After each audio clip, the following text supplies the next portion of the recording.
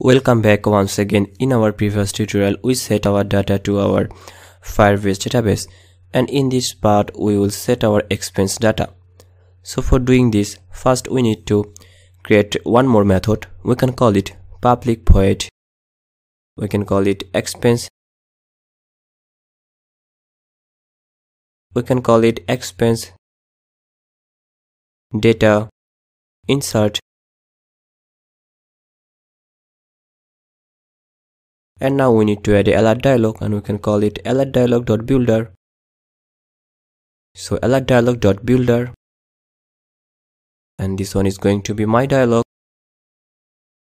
is equal to new alert dialog.builder get activity.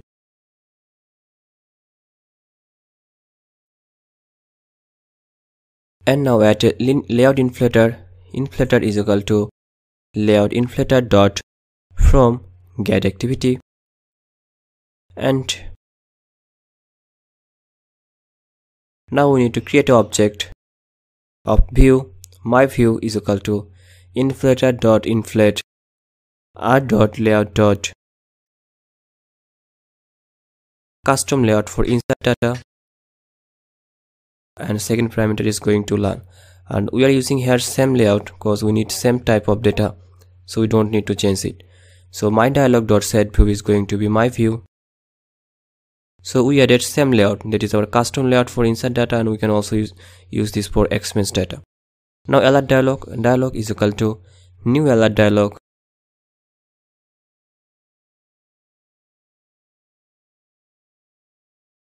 Now we need to add edit text amount is equal to my view dot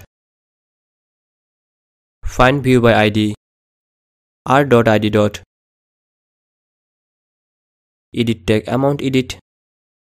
Now edit text is equal to type is going to be my view dot find view by id r dot id dot type edit, and edit text note is going to be my view dot find view by id r dot id dot note edit.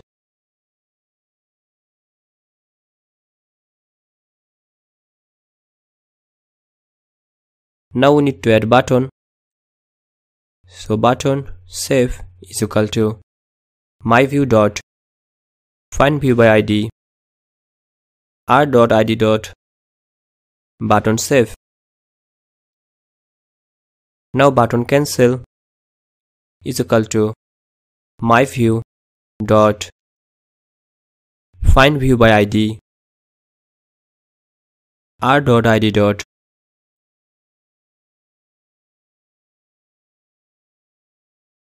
button cancel.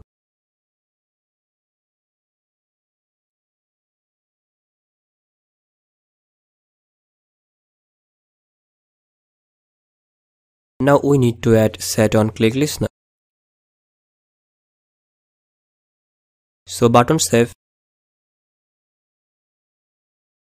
dot set on click listener, new on click listener,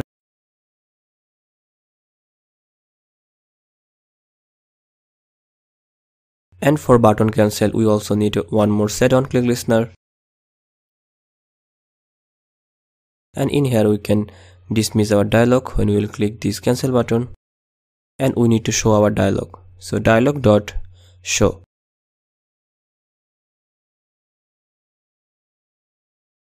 and now in here we need to add get activity.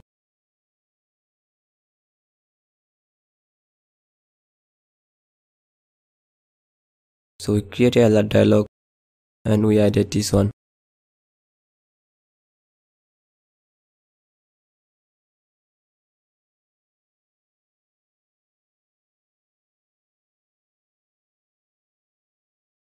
And we need to define it final, otherwise it will give us an error. So define your alert dialog for final, and in here we need to create my dialog dot create, not new dialog, and now this one is good.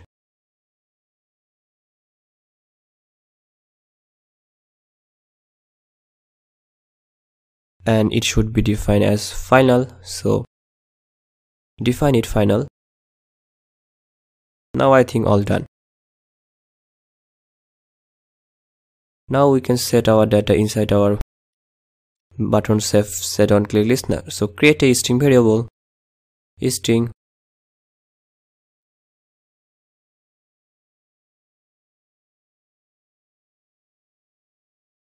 এখন we can call it tm amount is equal to amount dot get text dot to string dot trim, and string tm type is equal to type dot get text to string dot trim, and string tm node is equal to node dot get text dot to string dot trim,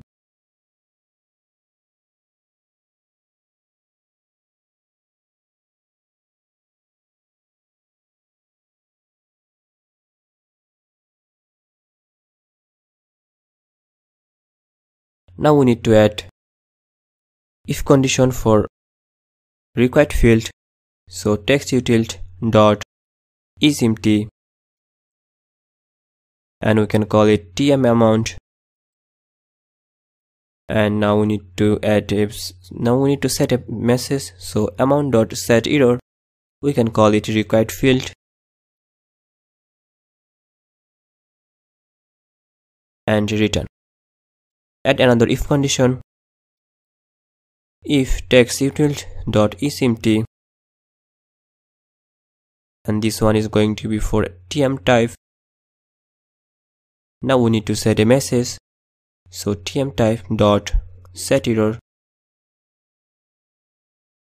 so type dot set error, and we can call it required field,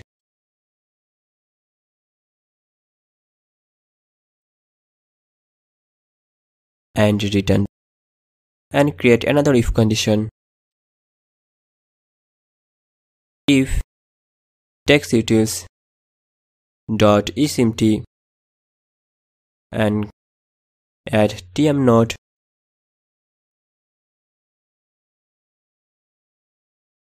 and we can call it node dot set error is going to be required field,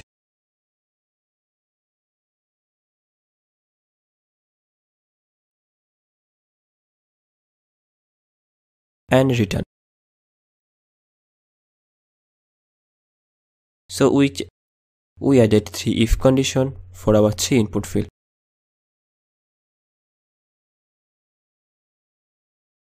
Now we need to call this method inside our expense button. So this one is our expense button, expense floating button. So call this method here. Now hit this run button. So here is our apps. Now click this expense button, and we can see our custom dialog. And see, still we need to solve some design issue. When we click this button and in our animation, still our floating button is visible, so we need to invisible it. So what can we do? We can simply, we need this if and else condition. So we can simply copy this one, and we need to add all this thing inside our. So better is we can create a new method, and then we can call this method. So we can call it floating button animation. Just comment out and add private void ft animation,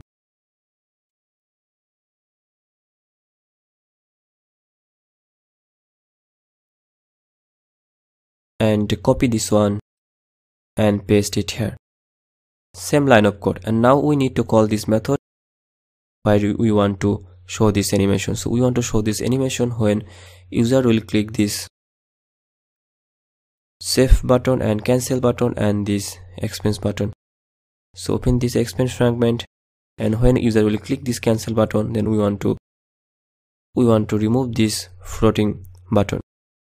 And when user will click on the save button, we also want to remove this one, and we can call it here. And same thing for income database. So add it here. So we just create a method. Inside this method we added our animation code, and we are now calling this method here. So now hit this run button once again.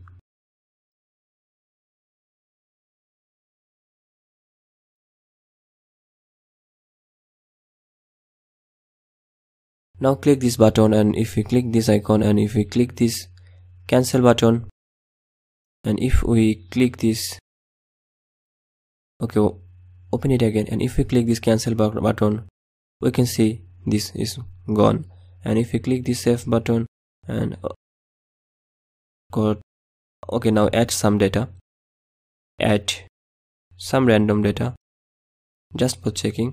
So click save, and now gone. So it's working.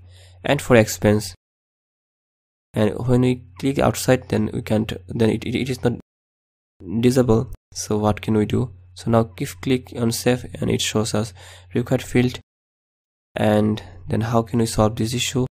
And we need to do something. And inside this income database, we need to call dialog.setCancelable false. That means user should click on any of this button.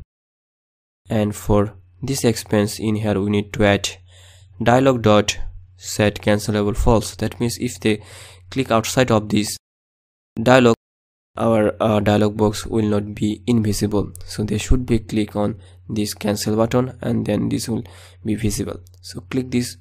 So run again. And here is our application. Now click this icon and open. And if you click outside, then no, then click cancel, then okay, then click cancel, then okay. So I think all functionality done. So that's it for this part. We'll continue with from next part. Thank you.